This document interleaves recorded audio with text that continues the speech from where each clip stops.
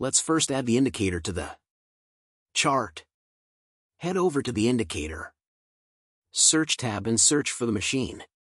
Learning Lorentzian Classification. Indicator, select the indicator. Made by J.D. Horty, the indicator is based on the Lorentzian distance classifier or LDC.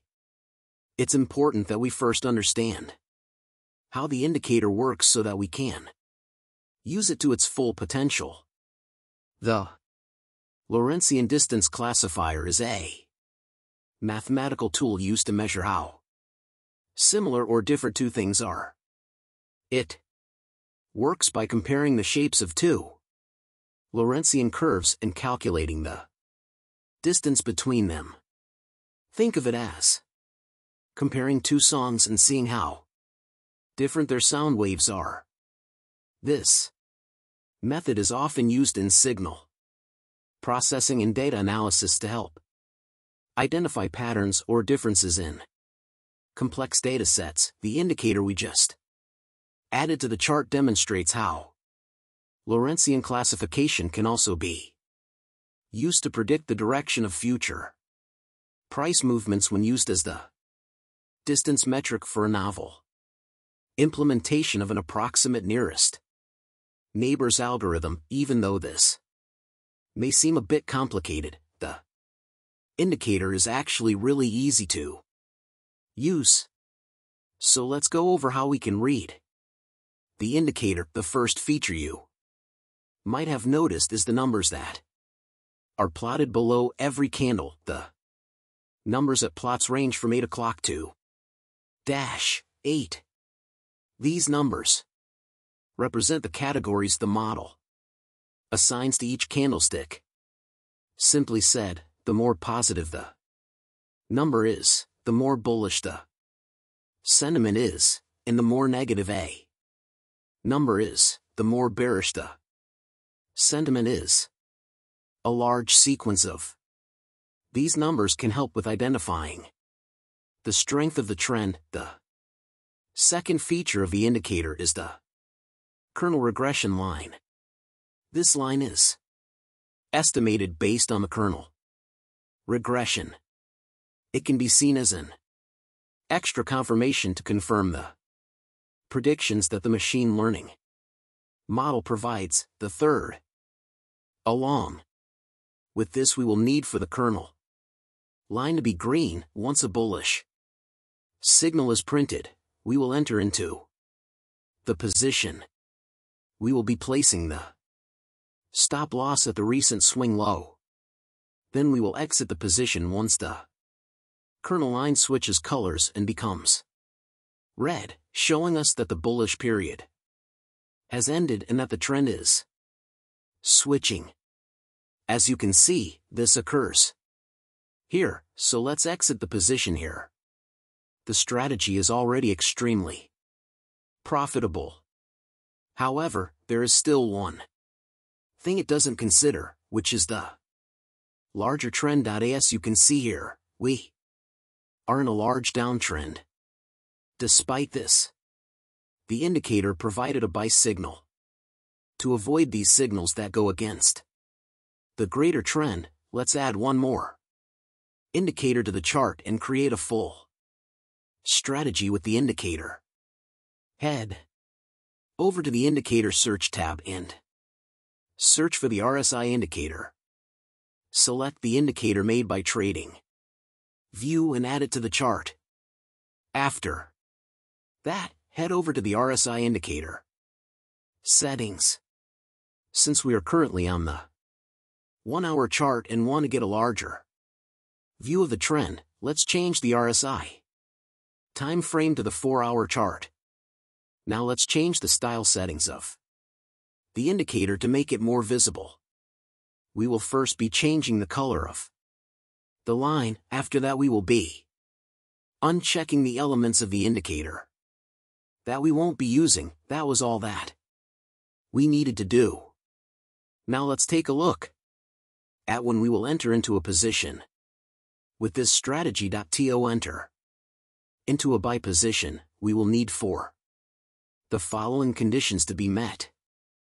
Firstly, we will need for both the candlestick and kernel line to be green, indicating that we are currently in an uptrend. Along with this, we will also need for the price to be trading above the kernel line, confirming the bullish market sentiment. Next, the Lorentzian Classification indicator should print a buy signal. This is indicated by the green envelope, which signifies that there is a high probability of an upward price movement. To confirm that, the larger trend is also bullish, the RSI line should be above the middle line, which has a value of 50. When the RSI is above 50, it indicates that buyers are in control of the market, showing us that the greater market sentiment is indeed bullish. Once all the indicators are aligned, we can enter the position as soon as the candlestick on which the buy signal was provided closes. To manage risk, we will be placing the stop loss at the kernel line, which acts as a dynamic stop loss. However, if the kernel line is too close to the price action, the most recent swing low can be used as the stop loss instead. The take profit target is set at least 1.5 times the risk to reward ratio for 50% of the position, meaning that we want to at least make 1.5 times the stop loss. Once this target is reached, the stop loss is moved to break even and we will exit with the remaining 50% of the position. Once the kernel line switches back to red, the break-even point means that we will no longer be risking any capital. We can see here that the take profit target was met. This means that we will now move the stop loss to break even and exit with 50% of the position. With the stop loss moved to break even, we will exit the position once the kernel line switches to red. As you can see, the kernel line switched to red here, meaning that we will now exit the position with the remaining 50%. To enter into a sell position, we will first need for both the candlestick and kernel line to be red, indicating that we are currently in a downtrend. Along with this, we will also need for the price to be trading below the kernel line. Secondly, we will need the Lorentzian Classification indicator to print a sell signal. We can see that this happened here because of the sell envelope. 2. Confirm that the larger trend is also currently bearish, the RSI line will need to be trading below the middle line. This means that the RSI needs to have a value smaller than 50. As you can see, this is the case here. We will enter into the position as soon as the candlestick on which the sell signal was provided closes. We will be placing the stop loss at the kernel line, using it as a dynamic stop loss. However, if the kernel line is too close to the price action, we will be using the most recent swing high as the stop loss. For the take profit, we will be targeting at least a 1.5 times risk to reward ratio for 50% of the position. Once this target has been reached, we will move the stop loss to break even and exit with the rest once the call on the line switches back to green. As you can see here, the take profit has been met.